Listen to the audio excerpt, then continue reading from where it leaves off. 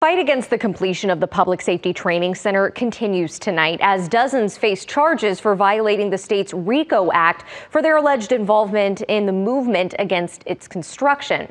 Now others are organizing to keep protesting.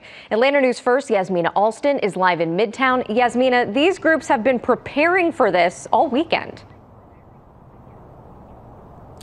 Carly, it's been a weekend full of action for the Block Cop City group. They started on Friday and ended today with meetings planning what they call a day of action against the facility's construction. So I'm gonna stand up.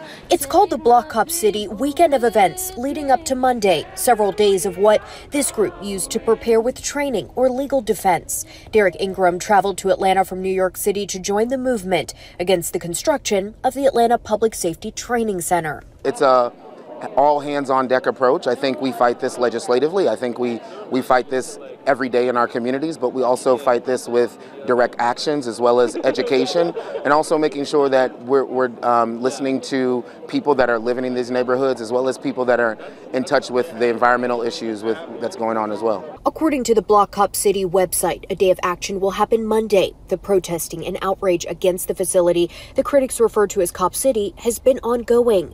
Protesters pointing to its impacts on the environment as well as police misconduct, police brutality, and over-policing, especially in poor communities and Black communities. I think we're coming to a collective consciousness that we currently live in a police state, that certain people and demographics are targeted more than others, and we see several communities coming together to try to do mass, direct, nonviolent actions to bring attention to the issue. Ingram says he came to Atlanta after hearing of the 61 people charged Monday with violating the state's RICO Act for their alleged involvement in the movement against the building of the center. And I thought it was a huge overreaction of a police state, and I think that it really showed me that there needed to be a mass movement and mobilization just around this issue and around Cop City.